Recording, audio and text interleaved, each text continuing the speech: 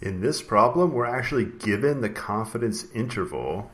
So we're given these two values right here on the x-axis, and we're asked a few questions about them. The first one, what is the margin of error for the confidence interval? And margin of error is the distance between the middle and one of these.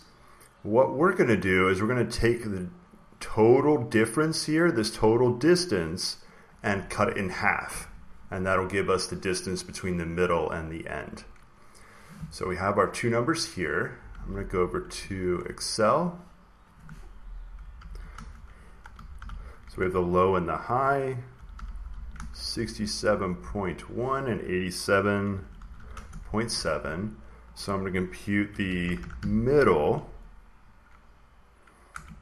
Well, go. Yeah, middle. So let's average them together. So average, I clicked and dragged here. You could put a comma between B2 and B3. So that's the middle of these two. That middle is the sample statistic. Again, that's the point right here in between them. I averaged the two values together to get the middle. So that right there, I'll type in 77.4. May take a second just to make sure it looks reasonable that that's between these two numbers. Okay. Now margin of error is half the distance between them. So let's go with the difference. And the difference, we're going to go big minus small.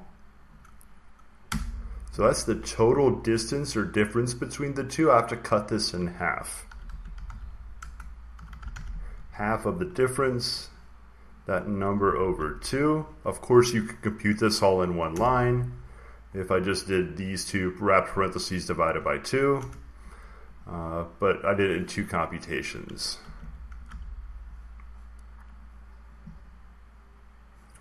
There we go.